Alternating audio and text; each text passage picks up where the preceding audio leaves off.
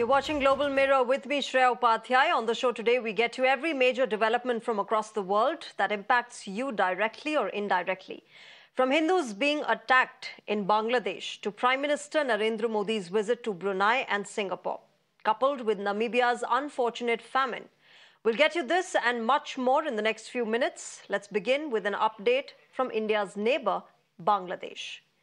Even as Mohammad Yunus, the head of Bangladesh's interim government, says reports of attacks on minorities are exaggerated, another Hindu has been hacked to death by a mob.